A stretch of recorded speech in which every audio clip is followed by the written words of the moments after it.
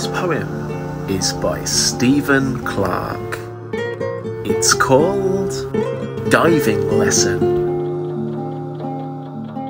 Our sports teacher looks like an Olympic contender, sleek as a dolphin piercing the water. He barely made a splash when he dived in, cutting the surface clean as a shark's fin. Next he strode towards the high springboard, stepped forward, bounced, and up he soared like an arrow above the sparkling blue, homing in straight and true, then looking up in a spinning ball. He gobsmacked the crowd who watched his fall, but he missed his timing, lost the plot. He splashed down with a mighty belly flop, and things got worse by a lot. As he sunk to the bottom, his shorts floated up.